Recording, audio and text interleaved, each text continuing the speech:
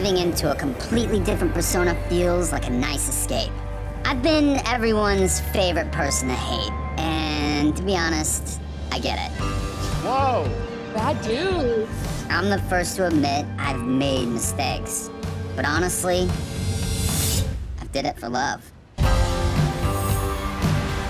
It hurts when I get judged by people who've never even met me, and I become a scapegoat for every bad dude they've ever known.